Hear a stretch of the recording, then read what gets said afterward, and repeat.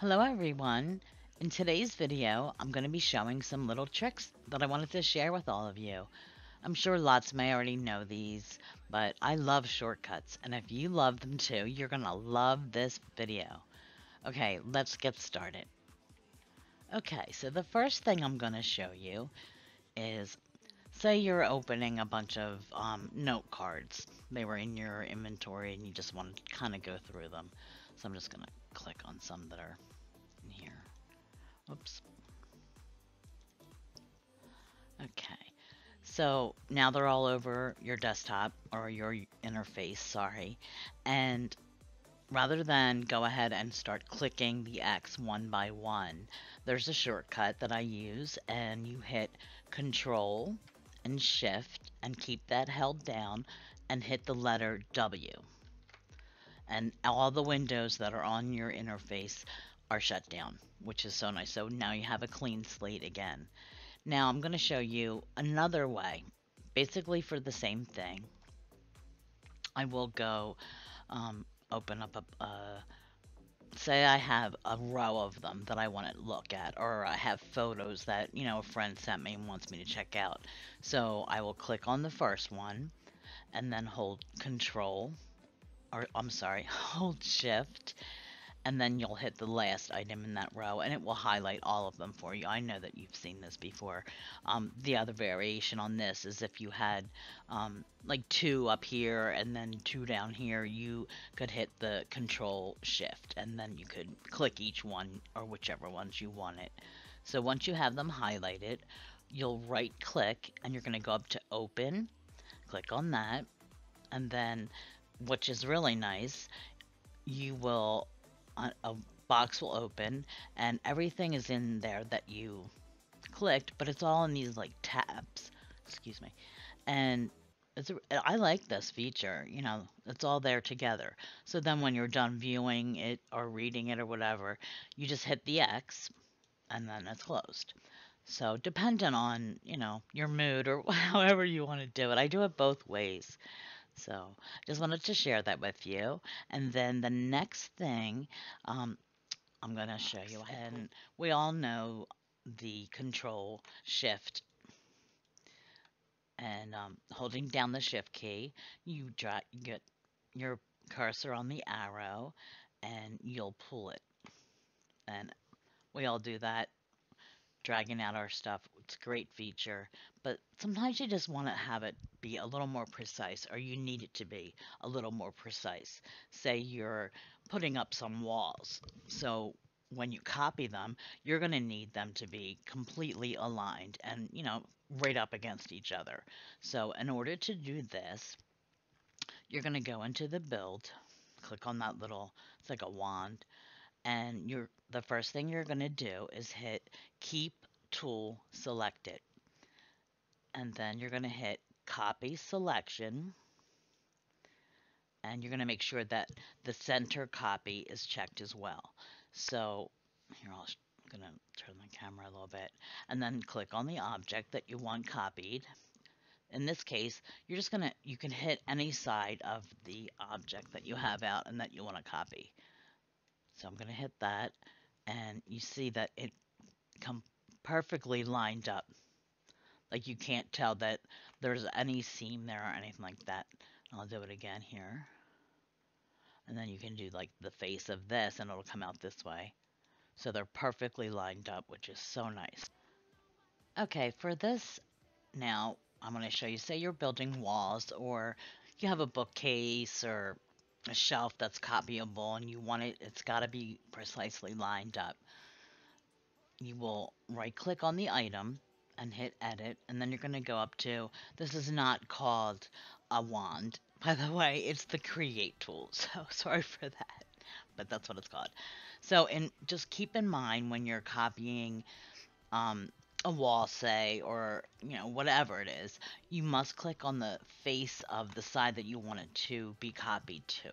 So in this case, I wanted this piece of wood here to be to the left of the item. So if I click the front here, the face of it, it's going to put the copy right in front of it, but I don't want that. So I'm going to turn the camera and I'm going to click the side here So once that's highlighted or chosen, then I'll go up to the create tool. And again, I'll make sure all of those boxes are checked. And then I'll click that face and see how nice that is. It's all perfectly lined up. You can put it on the top here if you wanted it,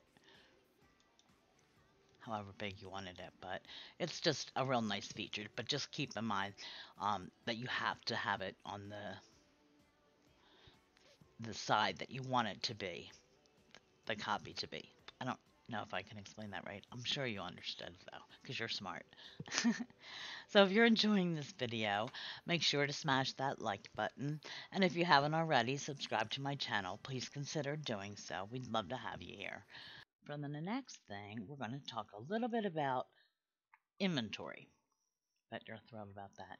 But this is a new feature that Firestorm added. I believe it was in the September update that they did.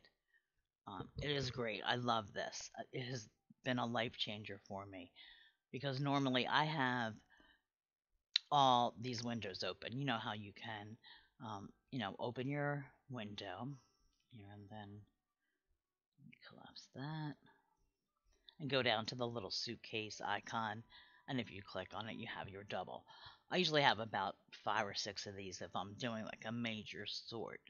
But since they added this new feature, say you have winter items that you're going to be sorting, then you're going to want to definitely use this feature because, like I said, it's a life changer. Trying to look, oh, okay, here's winter items. So let's say I have a lot of loose items in that main folder and I want to, put them in the different ones. And I know I have a lot of like Christmas trees or something. So I'm going to choose the Christmas tree folder and I'm going to right click on it and then I'm going to have click the show in new window. So now in this area, that's all that's going to be in there are those. So that's what I'm putting, pulling from or putting into. So it just makes it nice. And I can make these a little bit smaller. So I have that open and then I can maybe do another one. I have a lot of um, food items. So I'll do the same thing with that. And also, in opening all these windows, when I showed you the Control Shift W shortcut to close everything, you can use it for this as well. You're done for the night, just do that shortcut, and then your interface is all cleaned up. Okay, this next trick I want to show you is something I recently came across, and I was shook. This, I'm just mind blown. Okay, and probably some of you that are watching this, you're gonna be like, "Yeah, we knew that years ago or whatever," but I was just so excited. All right, let's say you have a main folder. For instance, I'm gonna take my home folder, and in that I have all of my subfolders. But from time to time, if I'm at an event or, it's just been a couple weeks, I haven't, gotten to really work on that section of my inventory. There'll be some loose items in, you know, the general population of the home. It won't have been put in the different subfolders.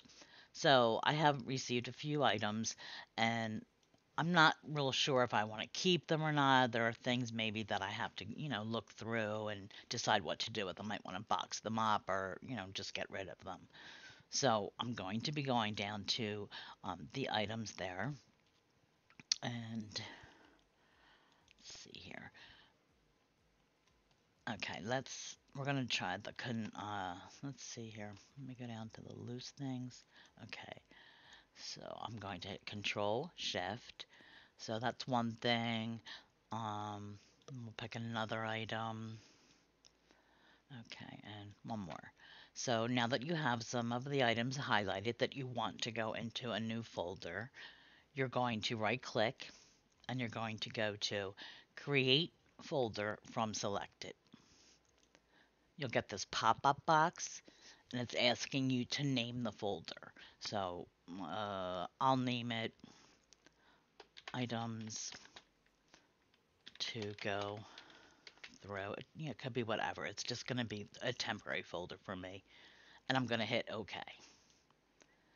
Okay, it created that folder and it put all of those items that I highlighted into it. So now they're out of, they're not loose anymore in that main folder. I was just like, well, this is great. So now they're all in there and it's labeled for me. And when I have time, I'll go through them. As well as doing that, you can also, if you have a subfolder, let's say, I'll just take this one again, for instance.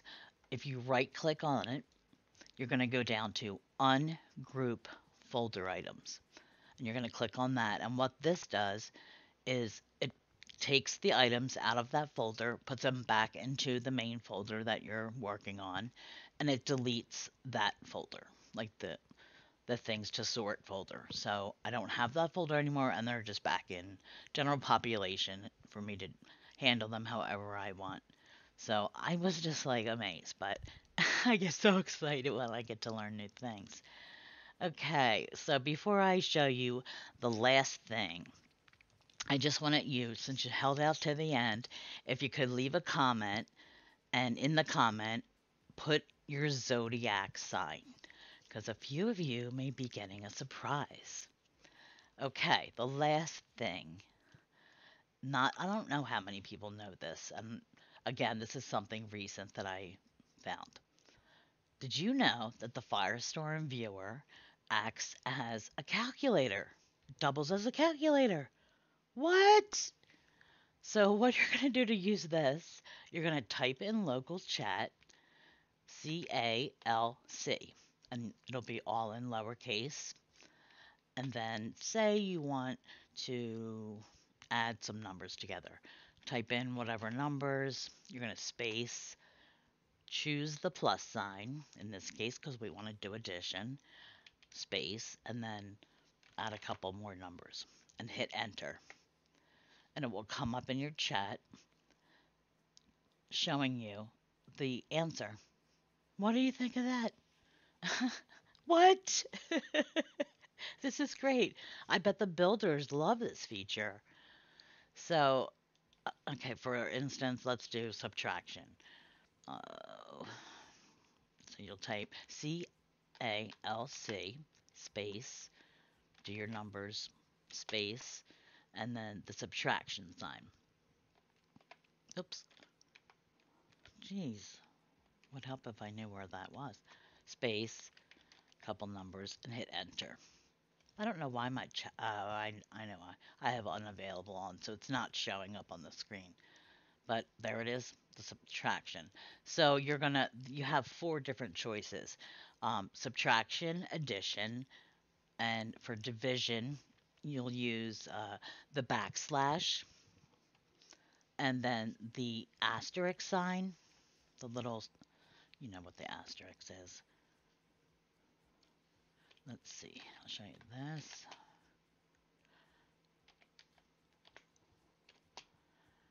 You'll hit that, and that's your multiplication. So you have, like I said again, subtraction is the minus sign, addition, the plus sign, the division is the backslash, and the multiplication is the asterisk. So I hope that you learned something new today, and I hope you enjoyed this video. I appreciate all of you for watching, and I hope you have the rest of your day is wonderful. Thank you so much, and I will see you in the next one. And don't forget to watch Who Knew Part 2. I'm sorry, Who Knew Part 1, and I'll have it linked at the end of this video. Have a great one, guys. Okay, I'm done.